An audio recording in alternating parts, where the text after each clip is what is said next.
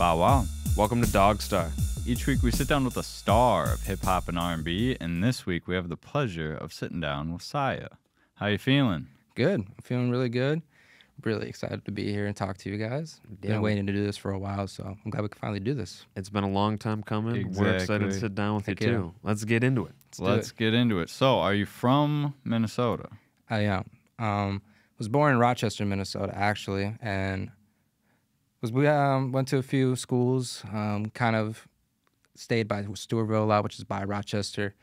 Then I moved up to Mound, and that's where I went to school. Basically, the rest of, I think it was a little bit of middle school, and then the rest of high school was all in Mound, which is called Mount Westonko.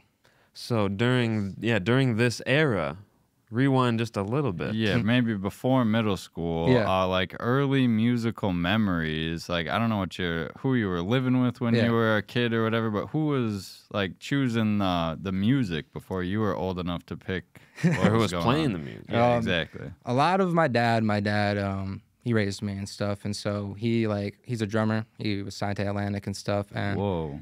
so he did a lot of the music stuff. He kind of showed me like Stryper was a big one because they're Christian artists and stuff, and that's kind of really cool. And then Seven Dust, they're like one of my favorite bands of all time. Morgan Rose is one of my favorite drummers. So is my dad. But he showed me Morgan Rose, and I've met Morgan Rose, and What? yeah, he's a really cool Whoa. dude, and definitely like Seven Dust, Stryper, like some of my fond memories, a little bit of Slipknot and stuff, and my dad controlled definitely in the car, and he would always like any album I'd like, he'd like get the CD and stuff. I remember, forget the name, but it was a blue CD of Seven Dust, and then he had Stryper's one of their albums that I really liked too, and he'd always play them. System of a Down was a big one too. Me and my brother were really, really close. We're still really close. Older brother, younger brother? He's older. He's a Okay. guitar player and very talented singer too. He is amazing. What? But he's showed me a lot of like his was like more like System of a Down at the time, kind of like punk stuff too. Mm-hmm. I remember he had like shelves of like, because his dad was a big collector too. We're half brothers, so like he had a bunch of like records and vinyls. And I remember going over there, he like let me borrow like 5 CDs each time I go over. Whoa. That's tight. And it was really cool. Yeah, he was really cool for doing that and stuff. And we had a band actually called Oh No back in the day. Family band. Yeah, family band. Okay. Yep, my first family band. It was really cool. And so I guess like my dad and my brother were definitely the biggest ones when I was growing up. A little bit of my grandma and grandpa too. They were big into like Stevie Nicks and Neil Diamond. What? They actually did a cover band for it for like, I mean, they still kind of do it too, but definitely for like about 30, 40 years they did that with like doing Stevie Nicks. My grandma sounds exactly like Stevie Nicks and looks like her. It's wild. What? And then my grandpa sounds exactly like Neil Diamond. He's got that voice for it. It's cool. They used to have a 7-piece, and my dad used to be the drummer. Whoa. It was crazy. Yeah. So raised by all these musicians. Yeah. How young were you when they shoved an instrument in your hands? Oh, early. I remember being like literally like 2 doing the drums and stuff. And I remember like when I was about 4 or 5, my mom and my dad got me a drum set, and then they got my brother guitar. And it was funny. My brother's dad got him the same guitar without talking to my mom and dad. They got the same guitar for him. Whoa. It was wild. I don't even know how that happened. I remember my dad was like, what? But he opened both of them at the same time, and we were like, that's the same guitar. Like yeah, to a that's T. wild. Kind of worked out good, though, because he was able to go in and out of them, and they stayed good for a long time. But yeah, I remember that was like a big pivotal moment, was getting drums. And then my dad, of course, always had drums because he's a drummer. That's what he does still to this day. And So do you think that they had a specific strategy in mind for how to like get you into music? Because I know when parents try to make kids do stuff, sometimes they'll like rebel eventually. Like play piano. yeah, right. 100%. Like my dad was always really like cool about that. Like I showed interest at a young age. I don't remember what age. It might have been like 2 or 3, but it's one of my first memories. It was like I got flown to Las Vegas because he was playing in Las Vegas. It was grade 8, and I got up on stage. He has a picture of it, maybe a video too, but I know for sure there's a picture somewhere. And like I'm on his drum set at this venue. What? Yeah, it was really cool. And so I like just found interest in it right away. Obviously, people would always see me on the drum set and they're like, when is he gonna do it, you know? Yeah. And it came organically. And then I found sports, and kind of like after my mom died, like I kind of lost a little bit of passion for drumming and stuff. And then like with like sports and stuff, it was kind of just like I found friends through that easier. You know, I Right. feel like music was very much at that time like dimensional to my family. And it's like nothing against that, but like when I found sports, I was able to find friends. And so I gravitated to find friends at the time, you know? And then as I got older, I found music again, but it wasn't in drumming. I still drum a little bit. I want to get back into it a lot more now that I'm like doing it a lot, like with just all music and producing now. Like I really love it. And then I found writing was like, I believe when I was 11, I did my first, like, I ran a couple things before that, but when I was 11, that was like the first 2 songs I made. The first one I made was for actually a school project. What? It was called the Kit Kat song. We had to make a project, and it was like this presentation for like selling an item or something, because it was a business like class, and we had to make a presentation. I was like, well, if I make a song and selling like a product, that'd do good. I got like the highest grade in the class for that, for being creative. And can you recite a few lines for us? I've right tried. now? Oh my God, I've tried finding the track too. I think my cousin actually has the track. No I want to way. find it. I'll send it to you guys. It's not That'd great. be It's awesome. horrible, but Early. I love that it's horrible. To be honest, I was listening to honestly, like a few weeks ago. I was listening to a few old tracks that I had that are like 6 years old, and I'm like, wow, this is not great. But you got to put that in the documentary. Yeah, you got to put the exactly. Vegas drumming in the documentary. 100%. Yeah, but I love that, because like I was even just like the other day I posted something about a track I was doing, and it's like one of my favorite singers of all time is Cameron Hancock. He's from American Head Charge, and they're Minnesota based and stuff. And my aunt actually used to go on tour with them and has done. I think she's the only feature on one of their songs ever, I think. Whoa. And but I've met him a few times, and he's a big influence for my music of like what I do and stuff. And I love his singing, and so he's just been a big influence and stuff. And yeah. How old were you when your mother passed and you kind of got more into sports than music? 5. And then Holy so I moly. did drumming a little bit still, like obviously staying in it, but I say around 6, 7 is when I found sports for real. And by that point, I was just like, I had found a few friends that lived by my grandma, and like this clique of like, we play football and like basketball all the time. And I became in this clique of like a bunch of people. It was like 10, 20 people, and like their friends and their friends. It was like, we were always like, if somebody can't play, there's going to be at least 10 people that can play. It was wild. And I remember that like over at my grandma's house, there'd be like 10, 20 people all the What time. the And like heck? all these people spending the night. And I'm like, this is kind of crazy. And it's like a small town. Stewartville's not a big town. It's kind of funny that like this little town had these many kids like This just little like mob. this. Yeah. It's kind of funny. But then like some things happened in school. Obviously, like at first when mom died, I definitely cried and stuff. But then like I just like was this tough guy, this tough little kid. And like I kind of took on, I didn't have to, but my brain took on this like perception that I had to be this big person for my family. It's just how my brain works. It always has. And so like I haven't cried many times about her in my life. And so I just felt like I needed to be there for my family, you know, Right. especially seeing my dad, like he took that hard as like, you know, the love of his life and stuff. So I just felt like, and then my brother and stuff and other people, I was just like, I haven't cried much about it as I should. As I've gotten older, I've definitely, it's like come back, you know, trauma and stuff, that stuff comes around, you know, Processing. and processing. When you process it, you need to and stuff at the time. But then like, yeah, definitely like early on after the first year or two stuff, I definitely got into like trouble with like fights and stuff. Cause like certain people would find out about me and stuff with like my story, and then they would say things. And then it's like, Can't let it that kinda just slide. like, it just like Yeah. goes like a click in you, you know what I mean? Right. And so there was like a few times like stuff happened, and like my family was very understanding because they knew like I'm like a very calm and like nice person. Like that's like who I love to be. So being a kid and having to deal with that sucked. You know what I mean? Like it was not fun. And so Yeah. eventually like I went in and out a few times, and my dad had found a few people, and kind of went to those schools, and some schools weren't great, so we go back to Stewartville. And then eventually it was just like, you know what, let's go to Mound. Let's all move up there. Like my aunt had a place in Brooklyn Center. We stayed up there for a bit, and then by the time I could get into Mound, my great aunt, I believe, it's my grandma's sister, she let me stay there for a bit while my dad was getting a place, and then my dad got a place, and then I Whoa. just stayed there, and it was great. Had great teachers, and I found friends, and it was really good. I mean, overall, like that place was really good. I didn't deal with much bullying at all.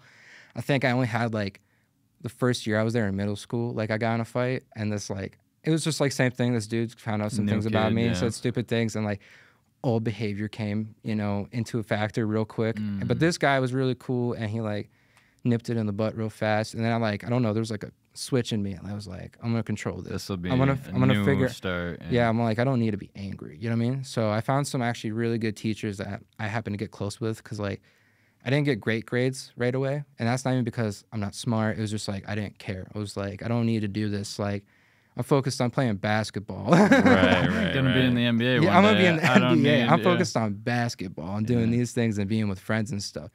And there was this one teacher, Miss Bradburn. She's the best teacher in the world. She like flipped me in my head and like she would just talk to me about deep things that like some people didn't, especially like adults and stuff. She just like could see this potential in me, and she was just like really cool and down to earth. And like she would never yell at me. If I'd fail a test, she wouldn't come up to me and be like, "Why are you failing a test?" She'd be like, "Come and talk to me," and be like, "Why? Well, what do you want to do with your life, Josiah?" And I'm like, "Well, I love music and stuff." And like she's like, "So you don't really want to be here, right?" And I'm like, "Not really. Like it's not even." And she's like, "Look, I know you're smart. Like you come in here and you do like certain assignments and you get like all of it right. When it comes to tests, you just like don't care." And those are like what you need to care about a little bit. And so like by like sophomore year, I was getting like all A's and B's, which was crazy. She just switched things in my brain, and she's like, "You can still hang out with friends and like do this, It's just only a couple years, She's like, "You don't need to go to college. If you're doing music and stuff, you don't necessarily need to do this or that, And you grew up in a musical family, that's always going to be around." So she helped me figure out that I could do all of it without really taking away from other things, That's amazing. Yeah, she was That's awesome. huge. Yeah, Miss Bradburn. Big shout out to Miss Bradburn. Were there any other teachers that were specifically kind of steering you towards music or writing, perhaps? Or Miss back into music Yeah, or writing? definitely. Miss Tremblay was a big one too. She was my English teacher, and I had a few English teachers actually, but she was definitely like the one that like also, she saw my writing, and like I didn't necessarily write in like an English like way of like how a teacher would want. But she could tell, like, she would always tell me, she's like, "You write like a writer, like a musical artist." You know what I mean? She always said that. She's like, "You write very specifically." You know what I mean? She's like, "The reason I pass you all the time, it's not even because necessarily it's like what I want, but she's like, I see your talents." And she's like, I wouldn't say necessarily go be like an English teacher, you know what I mean? But she's like, I see your visions and stuff. She's like, you're very poetic, and the way you talk about things and your stories are just like second to none. She was like, "You're one of my favorite students." Yeah, Miss Tremblay was awesome too. She was great. I had a few of them. Yeah, definitely. There's a few other ones too. Miss Morinville was really cool. She was a chemistry teacher, I believe. Whoa. Yeah, she was cool. And she kind of like, she had like a person in her class that would just help people around, because her class was definitely pretty in depth and very fast paced. It was like, basically her whole thing is like, "I'm gonna teach you what to do the whole class period, and it's on you what you do after that. If you fail, it's on you, Whoa. Yeah, she basically gives answers through the whole class, and if you don't listen, great. Tough. You're gonna fail then. Cold-blooded. Yeah, she's like, and if you really need help, there's Miss Barnes, and Miss Barnes was really cool. She was like, if you're behind, she can probably help you get back on track. She was really cool too. And yeah, Miss Morinville was cool. She kind of like understood, because Miss Bradburn kind of like vouched for me to everybody. So if there was ever like struggles, she would like talk to them. Miss Morinville was cool. Yeah, she talked to me about a few things. And actually, funny enough, I found a friend later on in life, and Miss Levinson was another person. She was a chemistry teacher, I believe, and definitely a science teacher of some sort, though. But I had her, right, for like a year, and we were also really close. Like, she was really cool and nice to me, and she talked to me a little bit about my life. And then later on, I found a friend through work, and it happened to be his, I believe, like, he was related to her, though, somehow. What? Yeah, it was wild. What a small, It was very just- Minnesotan. Yeah, but that was trippy. I was like, he's like, "Do you know her?" And I'm like, "Yeah, I actually do." Right. Like, we were actually pretty close when I was in her What class. the heck? There's weird stuff. But that support system, Yeah. very, very important, it 100%. sounds like. During was these formative years, at 100%. least. Yeah. And actually, the last person would be my, the vice principal was really like, he knew my story, and he happened to have a crazy story himself. I don't know the full story of his wife, but something happened to his wife, and he always like stayed by her side and like supported her through what happened. And I remember that he was like some like thing that people got together to see, and he had talked about it. And it was like a big moment for my family. They're like, "Wow, that's crazy. That's your vice principal." I'm like, "Yeah, he's cool. He's really cool." And he would always like, there was like a few times that things would happen, and he would like never like let me get like put in anything that would like harm me, or like with any like detention or this or that. He would always like try to go around it and like help me out, and Whoa, like that's it. any sort of thing. He just like, I don't know. I was very different from my peers at my school. Like, they were very cool, and like I said, I liked that school probably the most out of all the schools. Obviously, still had my problems and stuff, but yeah, he saw that I was a little different. I was definitely, I'm from a musical family, and like that school was very like to a T. Like, the biggest things were like hockey and football, and like I happened to play football for a bit, and then I went to basketball and stuff. But then like, just was musical and stuff, and more creative person. And definitely at my school was like one of the only ones. My other friend John Hoffman, who is called Smoke Break, he's another artist, and he's one of my best friends too. But he was probably the only other one at that school that made music like me. You know, we like are very different in how we make music. He's very more hip hop driven and like Plug and Rage and stuff like that. He makes great stuff, and like hyper pop as well. And I make those too, but that's definitely his like main thing. And like my main thing is like EDM and metal and hip hop. So it's different, and we like dress different. We're like total opposites, but we're best friends. But cool. Would be probably the only two people sticking out in the crowd, maybe yeah, exactly. Because John was another person they would like talk to and be like if he needed anything or it's really cool. Miss Bradburn is like a big person for him too. We were in that class together and stuff. So it's like funny like. All of it goes in full circle. So were you guys making music back in school? Like were you writing songs and stuff? A little bit, yeah. Okay. And then what music were you listening to when you were picking the music? Because I know we didn't really get to that. So it's like around the time that you started writing your first songs, who were you listening to? Logic's a big one. Like I remember like reason I wasn't as good is because I would always try to rap like Logic. He always is the fast flow and stuff. You can't compare yourself to Logic. That's what I'm saying. Not the beginning. No, right. exactly. And like people would always be like, "You're too fast," and in my mind, I'm like, "I don't care." Right. I love Logic and NF too. He's another great one. NF's cool though because he doesn't do like all fast stuff. He definitely like spreads out. And Logic has too through the years. But definitely at the time was like I loved fast rap and like fitting a lot in, but also like content like not necessarily mumble rap because like I don't like people that rap fast and they're not really like saying too much because that's also mumble rap in itself in my opinions in some ways and that's why I like the Logic because I feel like most of the time as I got older I feel like obviously he had so much content like he just kind of started messing around but definitely his early stuff is like super a lot of content with also rapping like fast and also like these weird flows but also finding some stuff to say and that was a big thing for me. I've always wanted to be a person that can like always have something to say. I mean any type of song I make is just like there's something there that somebody can resonate with, in some way or form. That's like a big thing for me, is even though I make a lot of music, I take pride in like what I write, I'll have fun, like I'll be with friends and we can freestyle and talk about whatever. I'll do that too, but definitely on like a 90% basis, it's like I want to care about what's in there, I mean, I personally, as a fan, I think it shows in the art. We got to take a break in about 30 seconds, cool. But we're going to talk more about your songwriting process and the evolution of your artistry. Should ask if your first artist name was Saya. It was not. I actually went through like 4 names. Well, I don't think we have time before the break, but make sure you find. We'll save them. Follow on Instagram, Josiah Hagblom. Yeah. On Instagram, Saya Hagblom. On pretty much everything else, but you can just search for Saya with a $ for the S, and it'll pop up everywhere. Make sure you follow the show at DogStar Podcast. That's pretty much everywhere. We'll be right back with more Saya. Bow wow. Bow wow.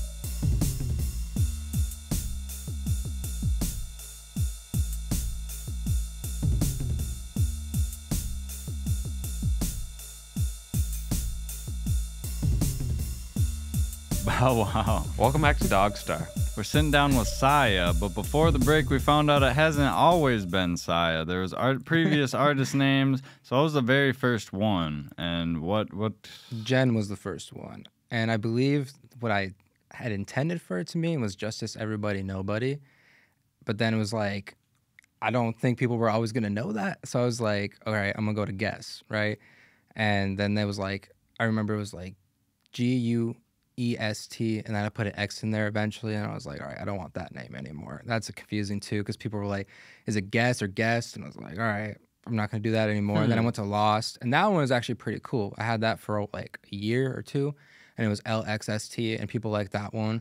And then it was also, eventually by the end of it, people were getting confused, and I was already thinking of changing it. And then it was funny, somebody blew up with that name. Me and this one dude had the same name.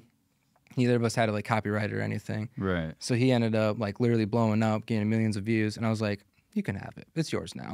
I was like, not dealing with that. And then it's funny. My friend John, who was talking about before Smoke Break, we were just talking about names. And he's like, yeah, that dude blew up and stuff. And it's like, yeah, that sucks. not great.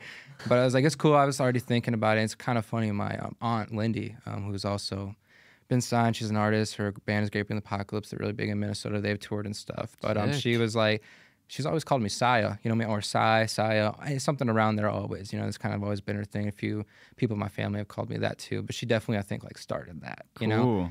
And so, yeah, I don't know, we were talking and he was like, why not Saya, but with a, money sign?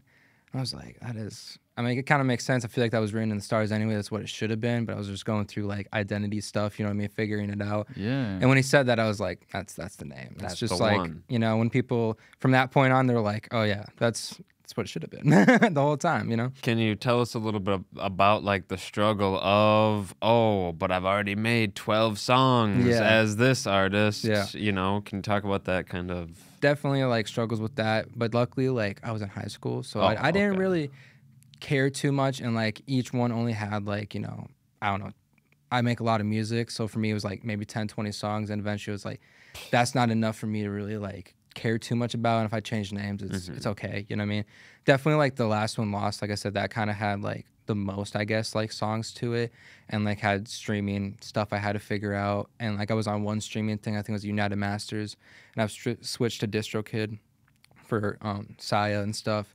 So luckily it wasn't too hard. Like I didn't have to like really, and all those songs I didn't really want out anyway. That was a time of like I said, high school stuff. In high school, I didn't feel like I was great, and outside of high school, that's when I started getting, you know, with producers, working on stuff with my family more. So it worked out for me, I guess. But for other people, I can definitely see, like, I've been with a lot of people, like a lot of friends, and I was in this one group and they've changed a lot of names. And that definitely sucks. Like when you have like I don't know, 50 songs, 100 songs, like a whole catalog of music for yourself, that would be, like right now, if that happened, that would suck. You know what I mean? That would be horrible. You're not referring to the 777 Collective, are you? No. Different group. Different group. What group is this that you're referring to? Karmatic. Karmatic. They were, I don't know if they're still a thing anymore, but basically at the time, that's when I was outside of high school. I believe 19, maybe a little bit of 18. Definitely 19 was like the peak of it though, of when like we were all together. I lived in this one, me and my dad lived in this place, and basically there was a person that lived there. He was dating a girl there, and I happened to know that girl, not like too much, but we lived in the same place. So my dad like was friends with her mom and stuff. So I knew her, we were friends and stuff. And she had this boyfriend named Davey, and he was in like this group and stuff, and they were called Karmatic. And he wanted to like, you know, have me meet them and stuff. Eventually their producer, they had like basically BKB was like their producer, like for everybody. And if you needed like mix and mastering and beats or anything, he was like the guy, you know what I mean? Eventually me and BKB got really close. I was over all the time, and he was doing an album for free and just getting really close. You know, he kind of usually did that, like he'd work on a project for free just to gain that vibe with you. And like, it's not really about the money. It's all good. You know, that will come. I like that. Come and stuff. At least like the first album's like, it's all good. After that, we'll see if we vibe. And if we don't, all good. If I charge this and that and or whatever, you know what I mean? We vibed really hard, and he kind of needed a place to stay. So he moved in after like I don't know, we knew each other for a few months, not long, like 2 months. And he lived with me for like 8 months. We made a lot of music together. Then some not great stuff happened. I lost a lot of music once he left. And then that's when I was like, but he taught me a lot of things. So it's a blessing, you know? I lost a lot of music though. And then eventually, you know, when that happened, I was like, well, I'm gonna do it myself then. I'm just over relying on people at that point, you know what I mean? And I'm just gonna become better, you know what I mean? Like just as myself and then other people, because I'm motivated, you know what I mean? And so I got really motivated. And every day, you know, anybody could ask my dad, you know, 10, 12 hours a day, still to this day, like all I do is music, you know what I mean? Even like when I was, you know, right now music's my full-time job, but before that, you know, when I was having a job and stuff and doing 8 hours, then I'd still come home and do 6, 8 hours, and then the next day do 10, you know, whatever my schedule could do, you know? Just how it's always been ever since then. It's like just music on music, you know? That dedication, yeah. And really like, yeah, I went through some bad breakups too during that time. There was a girl that was in that collective, and we dated for a bit, and that got really gnarly, you know what I mean? Because this whole thing was like, everybody was tight, but like too tight. Like everybody was like best friends and like dating whoever, and it's like that got, you know, by the end of it was really nasty and stuff. Yeah, and they say don't mix business don't with mix pleasure, business that but way. It's like exactly. art and pleasure. That's like art and business and pleasure. Yeah, that's what I'm saying. Like, it got really just nasty and not good, you know? Did it make some great music? 100%. Oh, yeah. After that, I mean, I just released a song, actually. That's funny. It's a really, like, one of the first. It's actually funny because BKB and that girl I'm talking about were, like, a part of the song and, like, all that. And it was, like, a big song. It's called Other Side. And, like, I couldn't drop it because I actually had problems with the person that made the beat for it, because I bought the beat, but they were, like, and it gives exclusive rights and everything. So it's, like, my beat now and stuff. That's how, you know, that stuff usually works. You get a contract. Right. It's all good, right? This person was younger, so he didn't have, like, a written up contract for his beats. And I was like, okay, that's cool, right? I was like, just write me up something that's saying I own it, this and that, whatever, cool, right? And he did. but it wasn't like a legally binding contract, basically. Oh, no. So he did that, right? And I'm like thinking, oh, it's all good. Like, I trust this dude. Like, that's all good. I shouldn't have done that. But I was just like, whatever. Like, it's all good. I bought it. And he did write it up. So I was like, it's all good then, right? Yeah. And so I spent like all in all on that song, like buying the beat and getting futures on it and like the mix and mastering from Bucky and then like the video and all that and charging for editing the video and like the places we went to was about like 3-4K on that song alone. And then went to post it a few months later because like I was, getting ready for promo and stuff. So I'm like not gonna post it right when the video's in my hands, but like, after a few months I was gonna do it. And I post it, right? And it gets copyrighted. And I'm like, why is this copyrighted? Apparently when I was doing that in those months, he sold it to somebody else. And that person copyrighted it. Yeah. So and I tried to do legal stuff and it was just like at the time couldn't do it basically. And eventually I just gave up because I'm like, even if I went to court and did the whole thing, it's just like it would take more money to even get that back. And I'm like, it's not worth it. I recently just remade it though and stuff. So it just got out like, I think like 2 days ago. Oh, that's gotta feel good to close that chapter. Literally, I was like, because I was like, I remember when that song was like in my hands and like I was showing it to people, like that hook was just like stuck in their head because it was very like catchy and stuff. And yeah, really good to feel get that out there and stuff. And yeah, I wanted to ask, during high school when you were making music actively. Yep. Did you ever perform at any talent shows or halftimes or homecomings? I wanted to. There's a few things I wanted to do, and they were actually down, but then it just like didn't line up. There was actually this guitar player named Jacob Ludewise. He was like great. He was like played a lot of Metallica and stuff, and we kind of vibed with each other. Like he was really cool. We were like thinking of making a band. It never happened, but he had a great singer named Jackie Uhas, and she was great. She's still great. I think she still makes music actually, and she's actually one of the only other people from my school that makes music. Totally different from me and John. But she's kind of like, I don't know, like very powerful voice. And like, I've always wanted to work with her. She's great. But we were like wanting to do that. We were all kind of talking about it. I think I actually even talked to Mr. Fisher about it. That's the vice principal. And he was down. Just never happened. But me and my brother, though, when I was younger, when I lived in Rochester and we were seeing each other all the time doing music and doing O&O and stuff, we played a few like open mic stuff and like little theater things. It was really cool. I've done a little, few things before that, but definitely like during COVID, right before COVID, did a few shows and stuff. And then after COVID, it's been wild and just shows non-stop, all the time, nonstop. Like I think in the last 2 or 3 years, like we've done definitely like over 60 shows, I think. It's been great. And we just keep getting booked. And some of the biggest shows for us have happened like so far, like we played Pride with Kia, not this year, but last year, and that was great. We've headlined 7th Street. We've played Amsterdam Bar Hall. That's where I actually proposed to Kelly. I was on stage. Hey, I've seen that video. Yeah. That's a great venue. Yeah, it was big. And at that time, that was probably like one of the biggest shows for us, just like a big venue. And like, I love big stages because like me as an artist, I'm crazy on stage. Like the reason we run backtracks a lot is not even because I can't do the songs. It's just because like I'm crazy on stage. So I'm You're going hard. I'm an entertainer at heart. You know what I mean? Like even Kia, we've talked about it. It's like, I could definitely sit there and do this whole song's easy. You know what I mean? I write them so I can do them. You know what I mean? Like I know my abilities, but also live, I like to be an entertainer, Right. And so yeah, certain songs like we run backtracks and stuff, and definitely the EDM that's gonna happen too. Got it, right. But yeah, we're entertainers at heart. Like I love running around. She's a dancer, my fiance, Kelly, and we love running around. That's what we do. When I'm with Kia too, we've been doing shows together because we got a collab mixtape coming, and it's like we're all running around. Everybody's just like, wow, what's going on up there? So Amsterdam was the perfect place. I'm like doing like cartwheels and shit. I'm like, there was this one time I like low-key accidentally fell, but like there's like a video of it somewhere, I think on my page, but like my leg went like this and I like tumbled and like, I don't know, it was like crazy. I like landed on my shoulder and like I spun and like flipped back up and like it looked totally like it was supposed to happen. And I remember rewatching that. I'm like, that wasn't supposed to happen, but it looks sick. That looks sweet, right? Yeah. But yeah, Amsterdam was great because big stage and we love big stages. Played Skyway Studio B with my aunt, which was really dope to happen. She headlined and then we opened. Been wanting to do that for a long time, so that was awesome to happen. Just a lot of great shows have happened, Played smaller shows too. We just, whatever anybody wants us to do, we'll do, and whatever we want to do, we do. It's been really cool lately to do that, I've always wanted to play shows.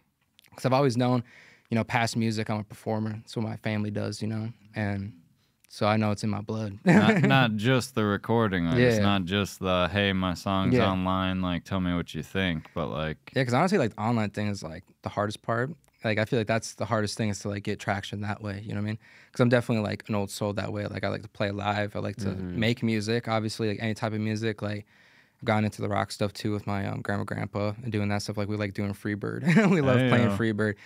But yeah, just like social media can be so weird sometimes for sure. And definitely like with me, like I'll get in modes where like I'm like 3 months posting every day, going hard, or every other day or something. And then I'm like, man, like it's definitely doing something. Like my engagement's up, but it's like that's a lot. Like, right. It's interesting how music goes, you know? Yeah, I wanted to dive into the discography before we have to take a break in about 5 minutes and ask about, you know, the singles kind of starting it off. 100%. And then, like, what was the pull to make an entire album? Or were you a fan of the full album experience? Oh yeah, I love like full albums. Like that's also another thing of mine, but obviously with day and age, like definitely posting singles is a big thing too. So I try to keep a big, like, I don't know, just a lot of all of it. You know what I mean? Like I post singles and I'll sometimes like I'll finish a song that day and I'm like, I'm gonna drop it right now because I feel like it. You know what I mean? Like this is a good song and I see visions for songs, you know what I mean? And so if I drop a song and I'm just like, you know, this is a good song and I don't really see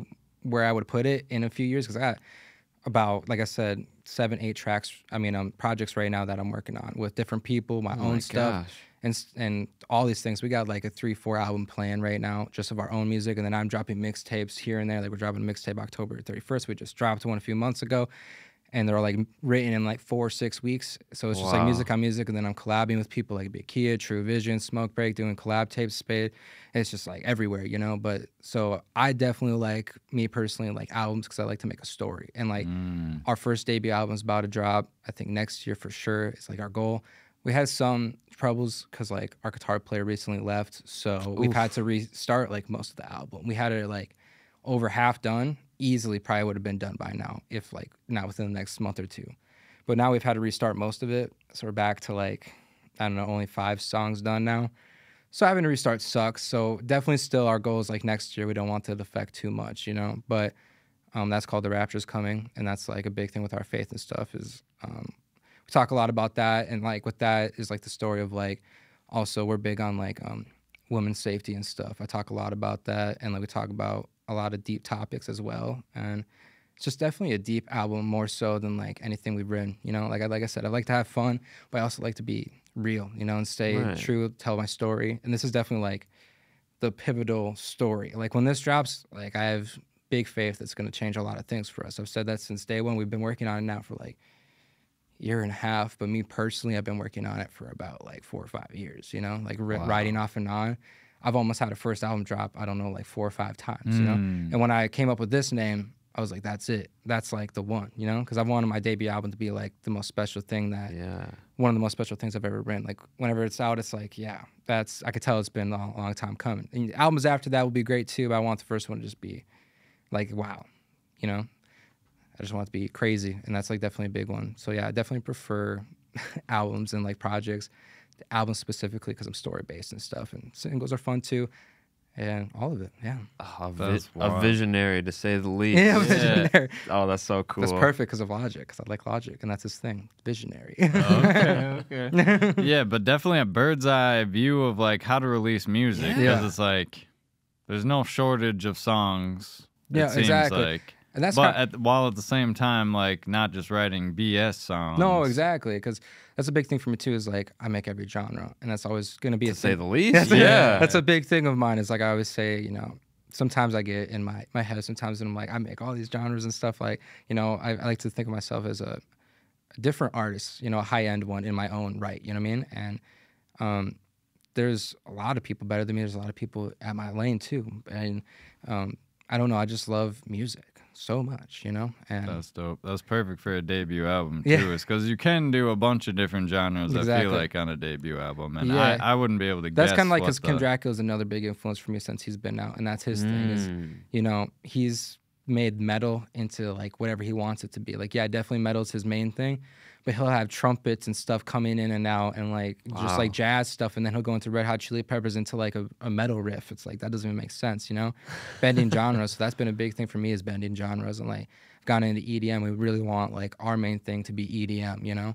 Like we're kind of drifting past metal a bit. That's always going to be a part of us, and like that's a big thing on our first album. But definitely like we want to play raves. We love the community of raves and stuff. That's a big thing for us. It's like, you know, shows we go to ourselves is most likely a rave, you know, just to like, a lot of our friends are ravers and like, we like to have fun there. Like, that's just, the community is great. Like, I've been to all types of shows growing up in metal, going to hip hop with my friends, and then, you know, raves and stuff. And like, honestly, raves has been the most like accepting community and like safe community I've ever been around. And that's why we want to be a part of that. It's because I genuinely believe in raves and EDM, you know, I like the music and I like the vibes of it, and I can add more to it by, you know, Sullivan King has added metal, and I think he's a big influence that way too, of adding metal our way of doing that, because we listen to him a bit, we have, you know, but now it's just adding more, you know, because we can do really anything. There's sky's the limit when it comes to that, you know, and past the sky, all the way past the universe. I mean, that's a pretty metal idea anyway, doing whatever you want. Exactly. So it's like, that's sweet though.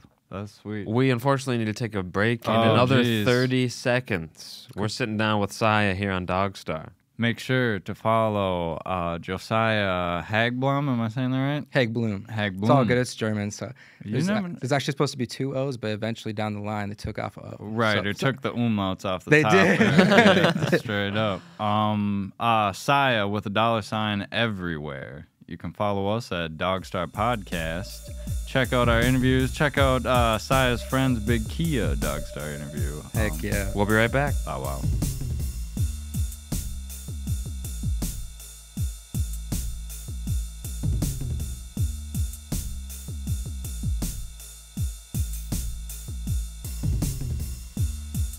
Oh, wow.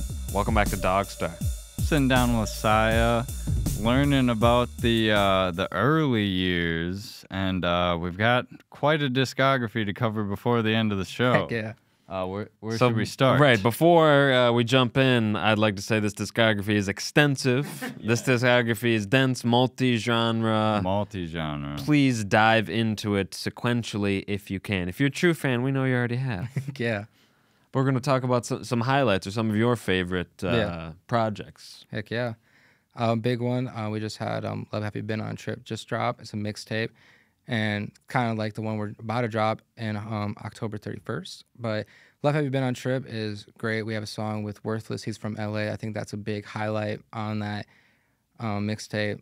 And then also Tell Me is a big one, because that's a big EDM track that was actually going to be on our album, but we decided to put on the mixtape because we just want to kind of show people, because Hush is a song that we're going to show, but Hush is kind of in that same vein. And so we just decided to put on the mixtape to show people more kind of like what they're about to get, Give you know? you a little taste. Little taste, you know? I wanted to ask about those remixes at the end of the project. Are those previously released tracks? Yep. Just kind of reinvented or maybe new beat? Yeah, if you look on SoundCloud, I think all of them are there. I think all 3 are there. Psycho and As I Lay Dying.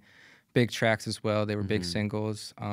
And then My Girlfriend's Friends Hate Me, also a big song that was about one of my exes. But yeah, I made remixes of them for the mixtape. Oh, I love that. And yeah, it's a 20 track. That's a great project. Yep. It's kind of wild how it came together. Just like 20 songs all in 4 to 6 weeks, all organically. I had gotten fired from my job, so I was upset. I'm big with motivation. So when I get motivated, it's like wild. no stopping you. No stopping. Now, was it 20 tracks shaved down from like 30, or was it just all 20? I mean, I think I made a few more that didn't make it, but honestly, yeah, like those 20 were all made. Basically, the main ones, you know, I think there was maybe 4 more that were made. That was just like, I'll keep them. That's magical. Yeah. That's wild. And you were telling us before the show, you've got a bunch of projects like in the works. Yep. Related Lunatics, you should keep your eyes out for. American Freak Show. Yep. That's the one dropping Halloween. Yep.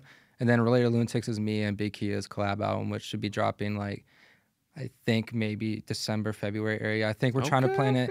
I mean, me and Kia are planning a 7th Street entry show. Me and her headlining, co-headlining. Yes. Yes. And that's going to be a big show. So we're kind of maybe going to drop it then. We're kind of talking about it. She brought up December, then we brought up the show. So we're kind of seeing where things line up with 7th Street, because we're still talking about dates and stuff, a specific date. They had brought up February being the time period, just like figuring out which day. So right. That'd be perfect. Oh, wouldn't be surprised if some of the tracks are performed at Villains Unleashed. Yep, that's actually the debut of us playing a lot of the songs. It's not done yet, the whole mixtape, but all the songs that we have done are going to be played, basically. That's October 23rd at the Underground Music Cafe. Yep. That'll be huge. Then you're talking about Kids Have Dreams with True Vision. We should keep our eye out for. A full EDM project we got to keep our eye out for. And then Spade 777 from back in the day. Got a project that you're finishing up with that as well. Yep, and that's really cool because it's one of my best friends, you know, in music since the start. And that one's going to be called Books on the Loose. Books on the Loose. Yeah. Oh, my God. Hang out and go to festivals together then? Oh, yeah, all the time. That's dope. Yeah, it's one of my best friends. Mini Snoop Dogg. Before we have you talk about these two tracks that you graciously brought, any advice? You know, I'm sure it's been nonstop lessons over the past 10 years, but any advice to maybe a younger artist who's looking to either enter one genre or maybe is thinking maybe I should give up 4 other genres to pursue just one? 100%. A big thing for me was actually Tyler, the Creator. He had brought up, like, I think he was at like a smaller show, and it's like, he was just like, you know, don't care about what people say. Like, you don't have to do anything anybody does, you know what I mean? You don't have to drop single by single. You don't have to drop album by album, whatever you want to do. He's like, honestly, my advice would be build up your, you know, catalog and stuff about however many songs. You know, drop 100 songs. Don't care if they get 2 views, 100 views, 100,000 views. It don't matter, you know what I mean? Some people, you know, my friend Kamari Cloud, he had posted the other day, like, there's no difference between 100 plays and 100,000 plays. Just about how much you get paid. But at the end of the day, you don't get paid that much for 100,000 plays. What you really want is getting an audience. That's how you get paid. Right. You know what I mean? Is gaining somebody's audience, you know? You know, if you get an audience, you can sell merch and, you know, have good experiences, you know? Because my big thing is, like, I love helping people, you know? One of my things is when I get a DM and people are like, you saved my life, it's like, I'm not that big of an artist, and to be heard multiple times that I've helped people through my music's crazy, you know? And I think that's the biggest thing is care more about, you know, the people that are listening to your music, you know. I just think that's a big thing, and don't really care too much, though, about the process of it. Just make music, drop music, have fun. That's what matters, you know. Music's my life, you know, growing up in it, and gonna do it for the rest of my life, and hopefully my kids do it too in some way, you know. And it's really what I want to do, and just really care about music and your process through, because everybody's different, you know? Words of wisdom. We know you go hard on stage. Is there anything you do specifically to prepare, or maybe any rituals that you do before you go on stage? We actually try to pray every time we go, before we go out. It's kind of like a big thing. And actually, our guitar player kind of started that. And like since then, we've tried to keep that going. It's like a big thing because we're big in our faith in our own right, you know? We're definitely open to the world and stuff. And like a lot of my friends like to talk about it. But definitely like we believe in what we believe in. And like, that's a big thing for us is we're powered by something else. Like our debut album's gonna be called The Raptors Coming. It's definitely a big thing for us is faith and stuff. And so that's one of them. And definitely like there's a lot of sets we just like, we get the songs and we just wing it. And like me and Kia have talked about, she does that too. And like, we're just made for it. Like we can go on a whim. Versatile. If somebody wanted me to play a show right now, you know, like I brought my DJ board. I could come in right now, probably play a set and it'd be great, you know? And so also that'd be advice too. Just have fun and get to a level of like, you know, you care so much and you can do it at any time as well, you know, because being a DJ is also about that, you know, being able to plug in and do this and that, you know, you gotta find your rhythm. So, yeah. That's huge. Beautifully said. That's huge. Yeah, and it seems like you're still maturing, still changing and learning and talking about doing more stuff with the message about the women's safety stuff and stuff like that. Like, hopefully to bring some of that to the old First Ave, 7th Street, whatever bad reputation they've got going on right now. But, yeah. Because I was actually, it's kind of funny enough, that was a big thing, too, is when we played there, the first time headline there, Dylan had talked to me, and he's like, I brought you in, and I didn't really know if I believed in it or not, and then he's like, I saw you play, and he's like, you made me believe in what you do, and like, there's like nobody like you, and I was like, that's crazy.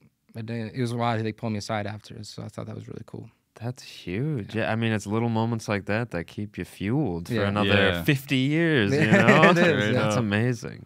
Straight up. Well, you brought, or did we talk about both those shows? So we got Villains Unleashed coming up on the 23rd of October. That's Underground Cafe. And then the 26th, October 26th in St. Michael. So it's a show with Cobb, which is a Korn cover band, and Durson.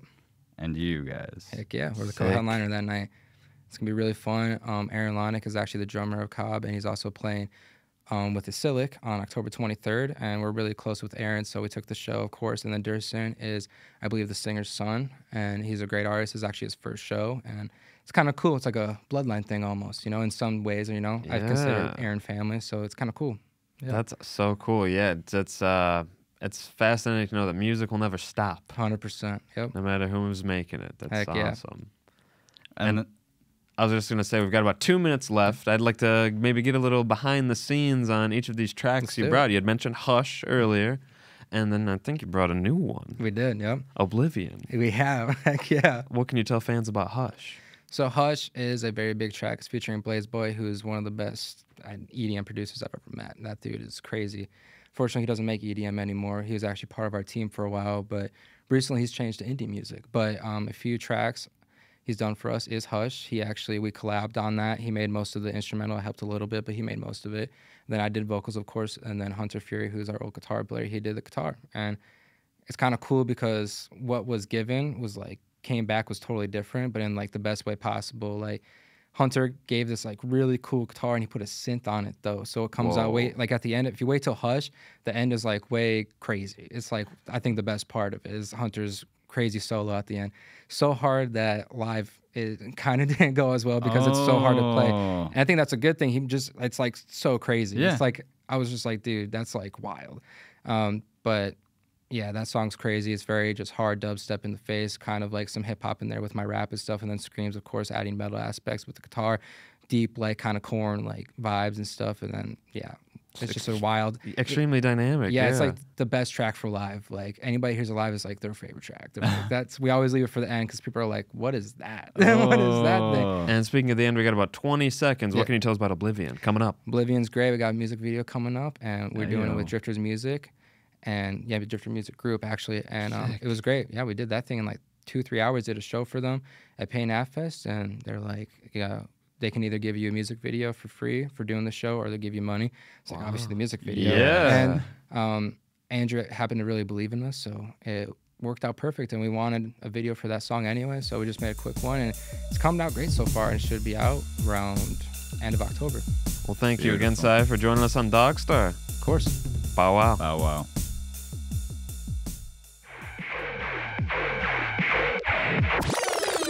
Keep it hush while I pray, heavy gaze where I stay. On my haters, what you gotta say? We are not the same. On my goals, gotta keep them tame. Sell yourself for fame, this is not a game. Okay.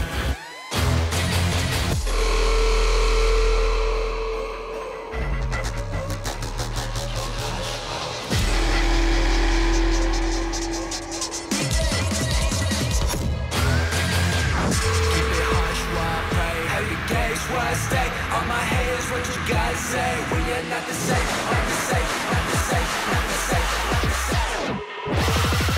Keep it hush while keep it hush while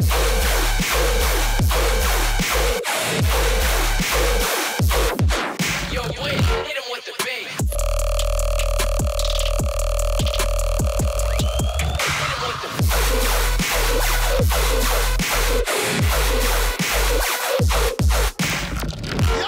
Blaze it. What you gotta say? We are not the same, not the same, not the same, not the same, not the same. Keep it hot. Yeah.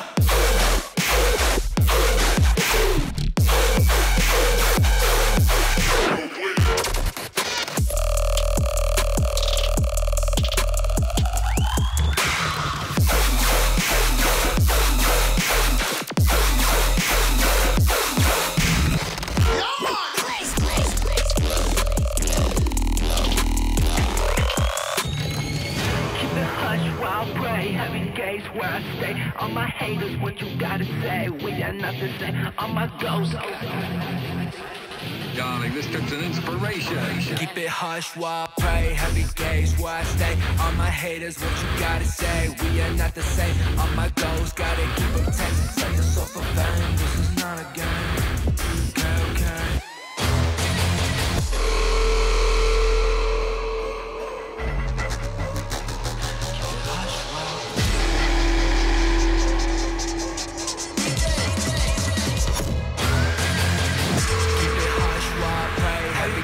Where I stay, on my haters, what you gotta say? We are not the same, not the same, not the same, not the same, not the same.